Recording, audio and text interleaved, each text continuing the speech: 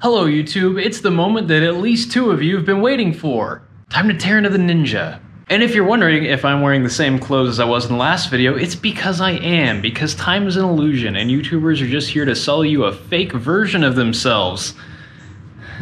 So the first thing I'd like to address on this bike is this brake lever, because it is an affront to nature and humanity and needs to just disappear. Looks like we've got 4 Allen heads, one of which we just straight up can't get to. I have a new one here from the internet that cost me about $80. So let's work on making this suck a bit less.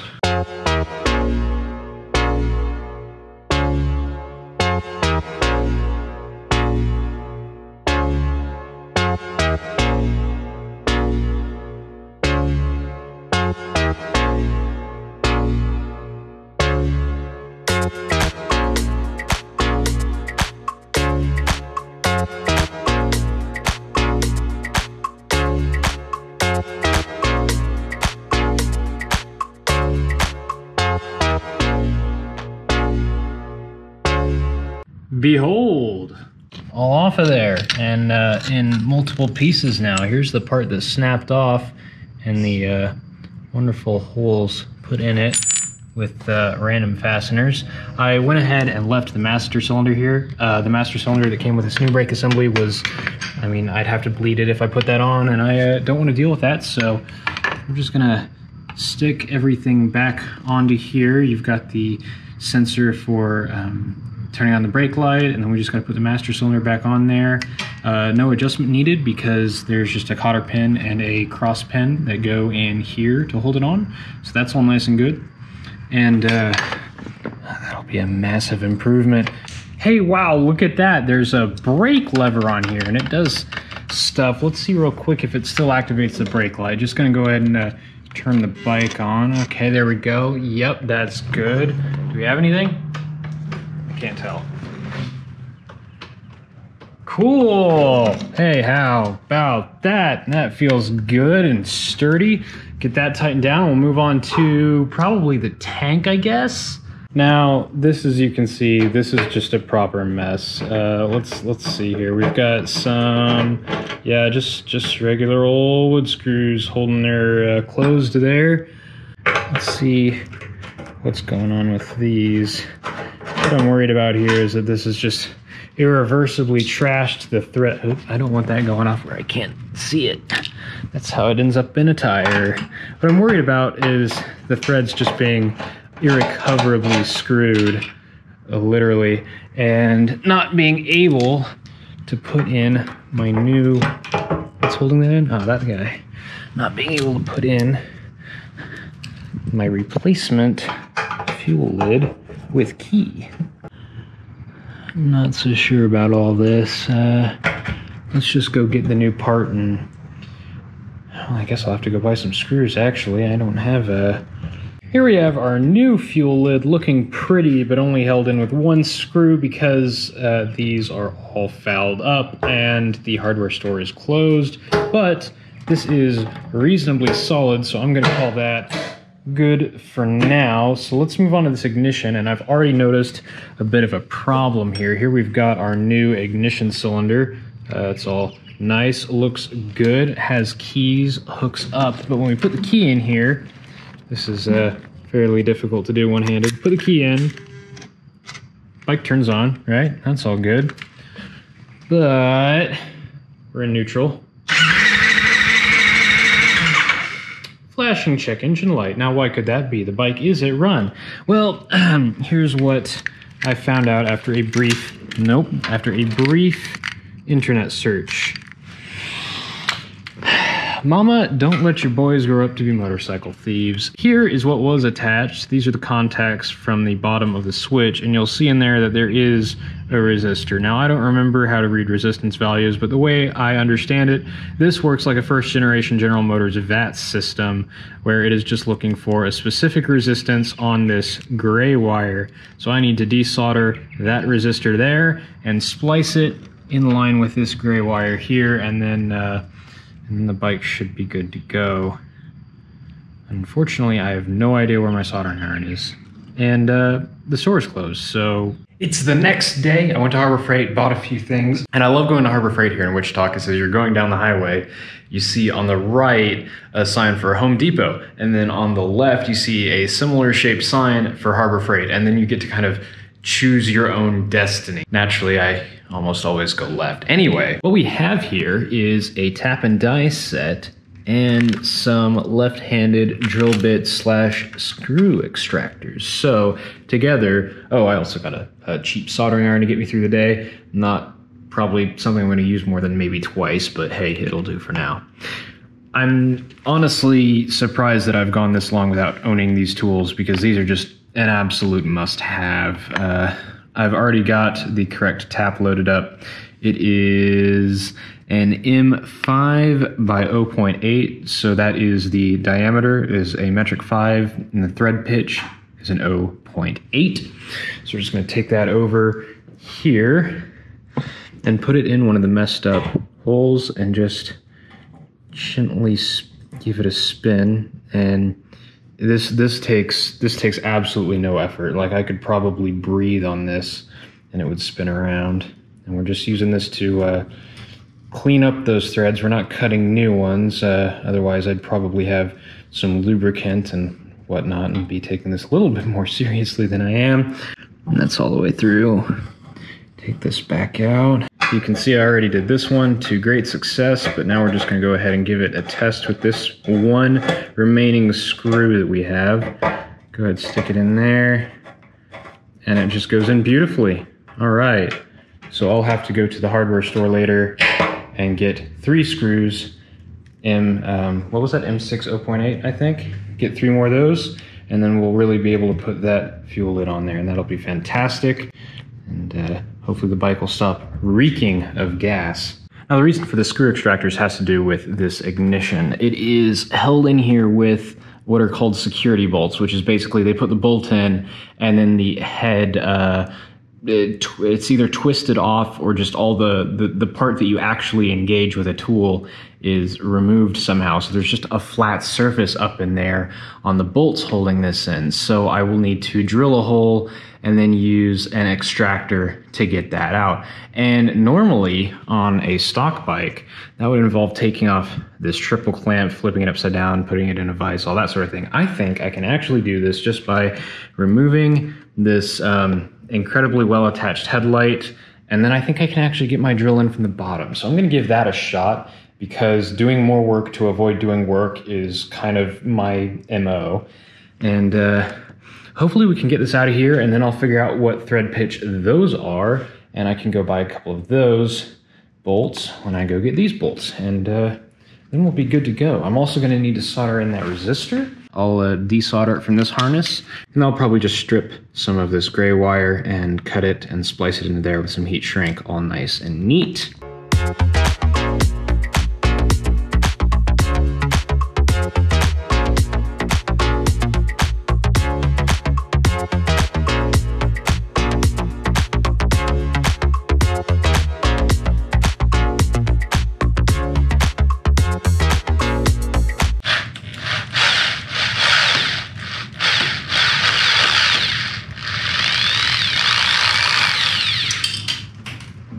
Well, I missed a bit.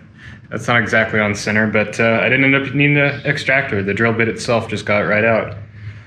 Red Loctite, pretty gnarly stuff. Usually requires heat to remove. I did throw some penetrating oil on here. I have an aversion to doing things the easy way. Instead, preferring what appears like it'll be easy.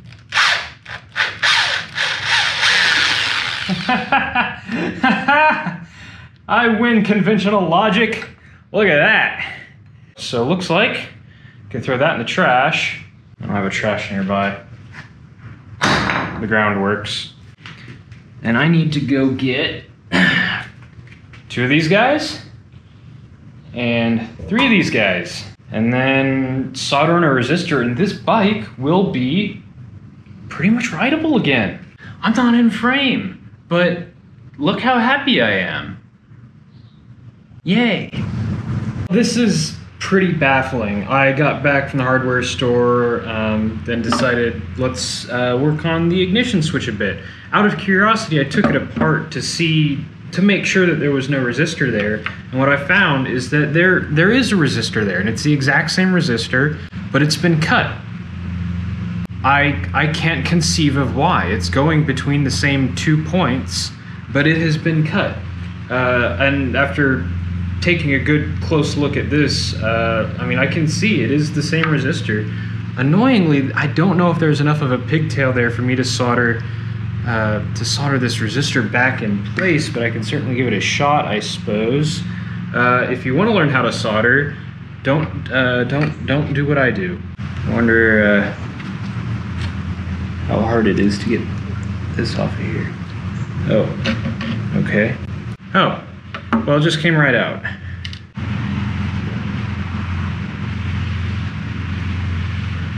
Okay, now I should be able to solder this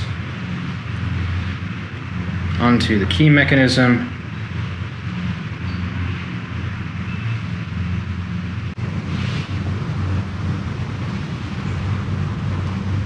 Hopefully some of that was visible, but essentially what happened is I just completed this connection on this inline resistor here, or not inline, but this resistor that's kind of acting as a jumper.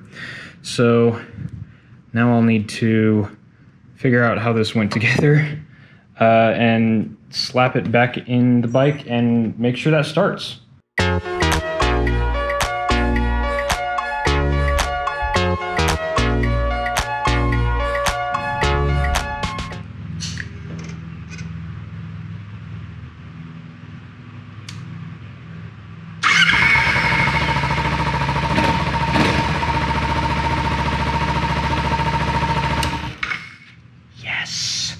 That is a tremendous relief. Let's go ahead and get this thing back on the bike. Looks like it goes this way.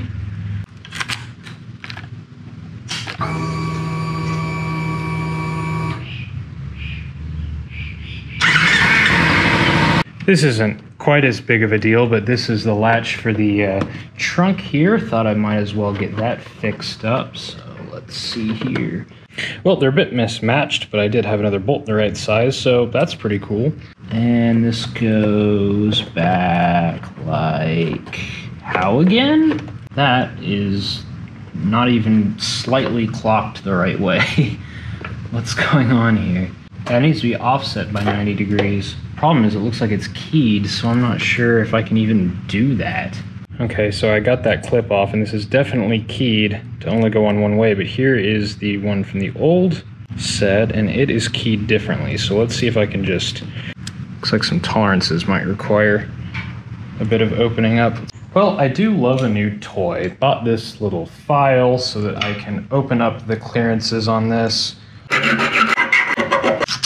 Hey, look at that. All right. Well, that's a neat thing to have again. Not even remotely secure, but maybe one of these days I'll put the fairings back on here and that'll be good to go.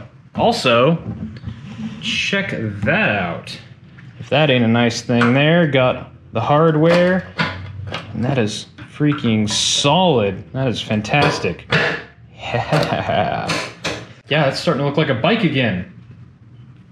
I think we're on day 3 now of working on the Kawasaki. Got it almost entirely ready for the road, except that when I was riding it around a bit before working into it, I noticed this chain just, yeah, it is, it needs to go away. So I bought a new one, and I have absolutely no idea what any of this is or what I'm doing, which is why I enlisted some help.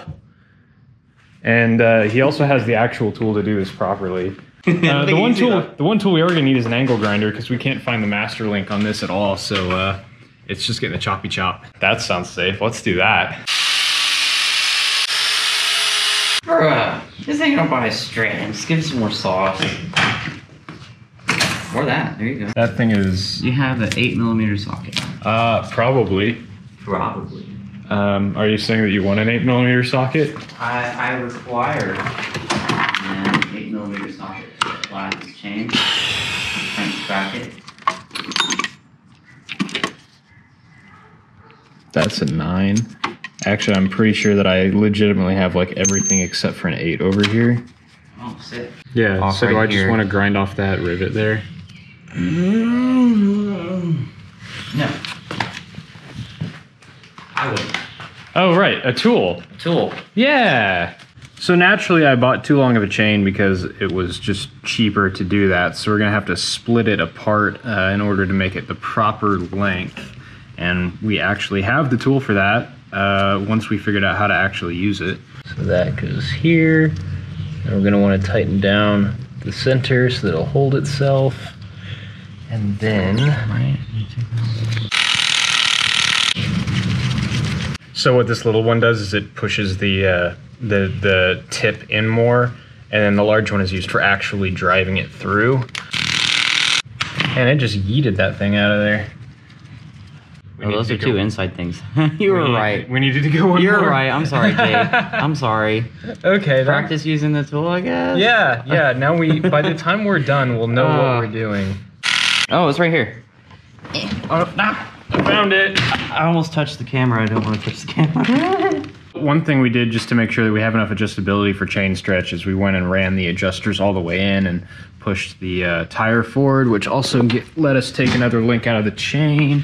So now everything is copacetic, and I don't have enough hands. How does this go in? How does these Very carefully. How does master link? How you do a link of the master is we're gonna line up those two things right there, right? So we have those two ends where those little thingies go through. So you have your little O-ring there that we've greased. Stick that there. And another O-ring on that one. Kerchow. Then you'll put 2 more O-rings right here. There we go. They're sticking to my hands. And grab one of these little plate looking things. Is it okay? So the plate goes first. Yes. Okay, and then this. And then your clip. You have to beat these on usually. And then this clip will slide on. It's got little indentions where this will kind of like slide and snap into place. Okay. A few taps with a screwdriver, got that clip on. Now we just got to adjust the chain tension and we're good to go. So just gonna run these adjusters a bit with the ratchet and go for a ride, I guess. And with that, I think this bike's good to go ride. Just gotta tighten down the axle and put the cotter pin back in and hit the streets.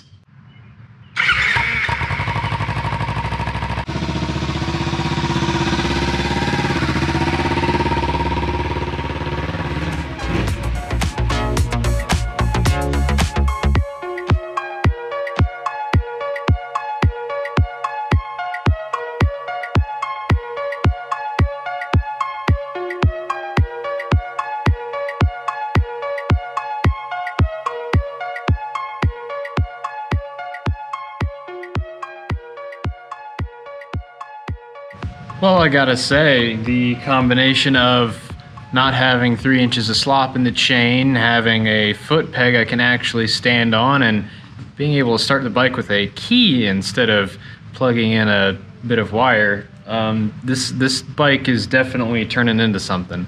It's an absolute riot just to flick around the streets, and hopefully next time we're gonna get into some more visual aspects of this thing. It could use some work in that department. But until that Amazon shipment gets in, thanks for watching.